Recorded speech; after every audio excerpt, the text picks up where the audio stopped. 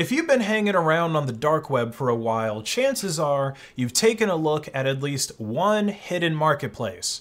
Now, different hidden marketplaces that have used cryptocurrency for payments have existed on Tor and I2P since 2011. But one thing that has remained pretty consistent with these hidden marketplaces is that they have a relatively short lifespan. Most of them don't even last a year before they get hacked, busted, or the owners of the hidden website end up exit scamming. Now, the way that these exit scams work is by first building up a lot of trust among both the vendors and the customers in the hidden marketplace, but specifically in the escrow service that the hidden marketplace uses. You see, since everything is being paid for in cryptocurrency, there's no way to cancel any transactions once they're sent. So in order to keep the vendors from scamming the customers will usually put the crypto that they're paying for these products into escrow that doesn't get sent to the vendor until the customer has received their package and confirmed that they've received their package on the hidden marketplace. So the exit scam happens when the admins of the hidden marketplace obviously no longer want to continue running it because an exit scam ruins its reputation. And so they wait for a good chunk of change to go into the escrow, which is basically just crypto wallets that the administrators of the hidden marketplace control. And sometimes they'll even post some stuff on the forums telling people that there's some small technical issues that are causing problems with the escrow, usually causing problems with vendors withdrawing their funds from the escrow into wallets that they control.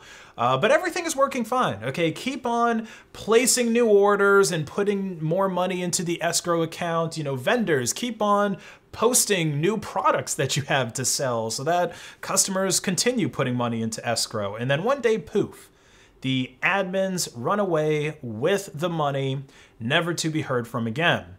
Or maybe they are heard from again under a different identity, because that's the thing with anonymous people doing illegal stuff on the dark web. They can always burn an identity and then create a new one, which is actually standard procedure for this kind of stuff. Burn an identity once you are done using it. All hidden marketplaces will come to an end one day. It's really just a matter of whether that end is on the criminal's term or if it's on law enforcement's term. So if a person is going to voluntarily retire from this online criminal life, it's not surprising at all that they would do it with an exit scam for one last big payday.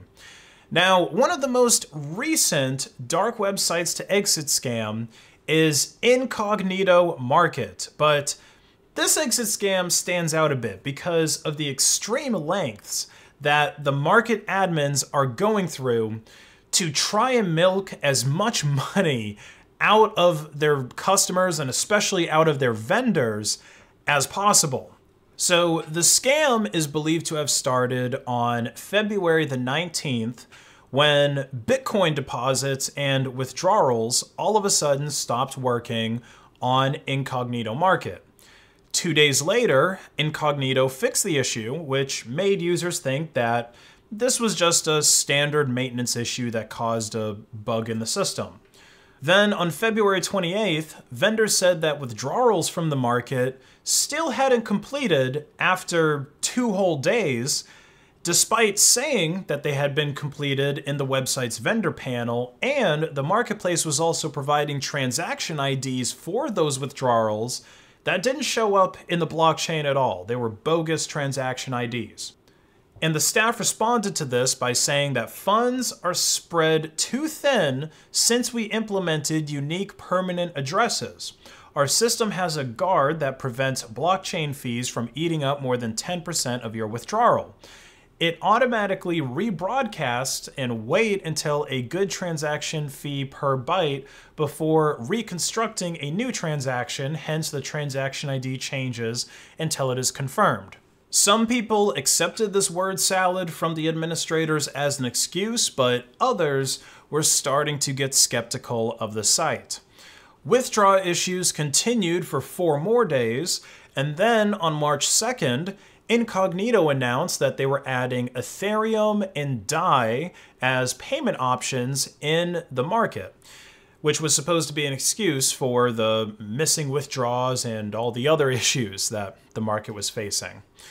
But then another 5 days passed and more people are reporting issues with withdrawing both Bitcoin and Monero at this point, and several other market features such as sending messages, deleting listings, activating vendor vacation mode, and editing vendor profiles were also disabled.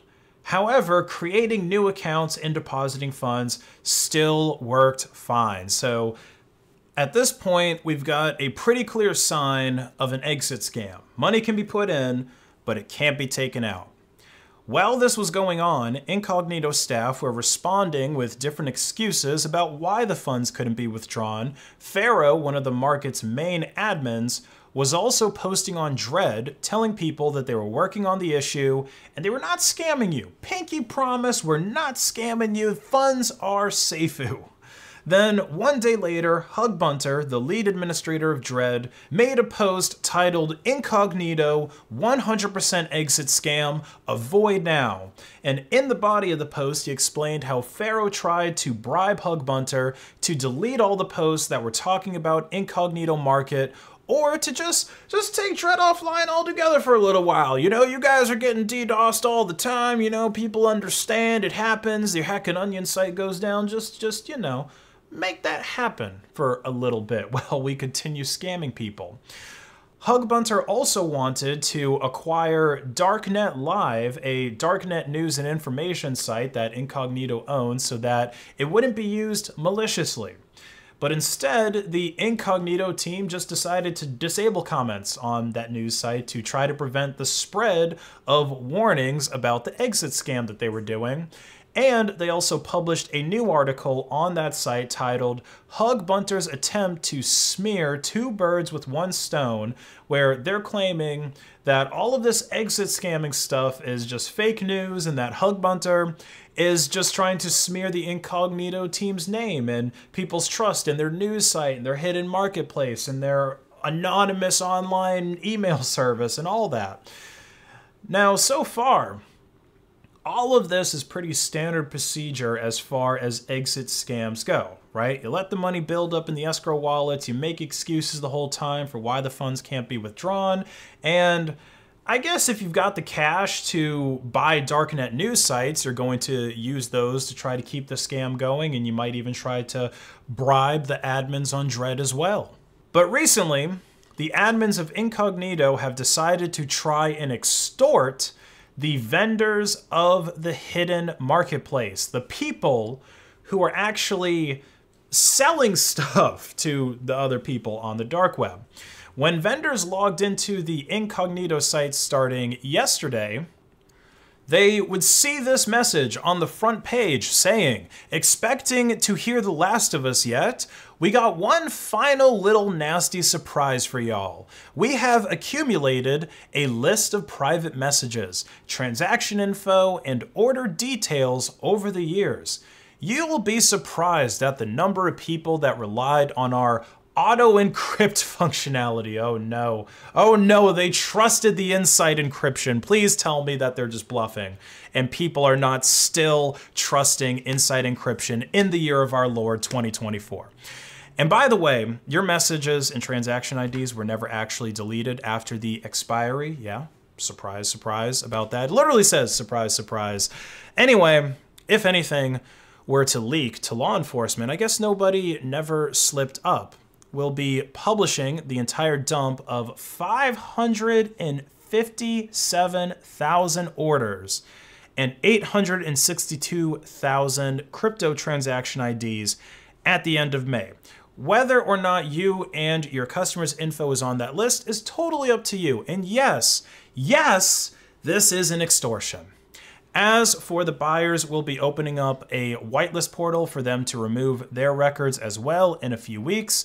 Thank you all for doing business with Incognito Market. And down here, we've got a list of prices to purge the vendor's records. depending on what level they were at, starting at $100 for a level 1 vendor and ending at $20,000 for a level 5 vendor. Now, the thing about this that's so wild to me is that out of all the people that are involved with hidden marketplaces, I'd think that the vendors would be the most dangerous ones. They're the ones that are actually selling illegal products that in some cases you'd probably need some connections to some really scary people to get, or they might even be the scary person themselves. There is a non-zero chance that cartel dudes who have participated in no less than 5 beheadings have figured out how to use Tor and created accounts on these dark web sites to create new revenue channels for their business. Those are not the kind of guys you want to try and be extorting, especially when a lot of people on the dark web are actively trying to dox the administrators of Incognito, specifically Pharaoh, the one that tried bribing Dread's administrators. Now, for customers and vendors that encrypted messages themselves with PGP, as you should, you really shouldn't have anything to worry about with, these guys trying to release your docs to the public or to law enforcement or whatever. But if you didn't, then there's a good chance that you're going to get investigated if Incognito admins do hand this over to law enforcement.